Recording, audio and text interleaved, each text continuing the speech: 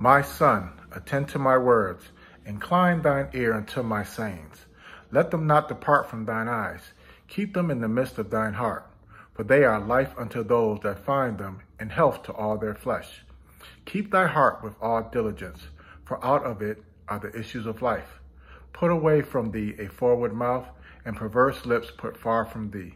Proverbs chapter 4, verse 20 through 24. Father God, as I inhale my first waking breath of the day, I exhale a more than deserving thank you. I ask for blessings for my fellow man. I seek your guidance throughout the day. Keep us protected this day and all days from those dangers seen and unseen. In the mighty and matchless name of Jesus, we say, Amen.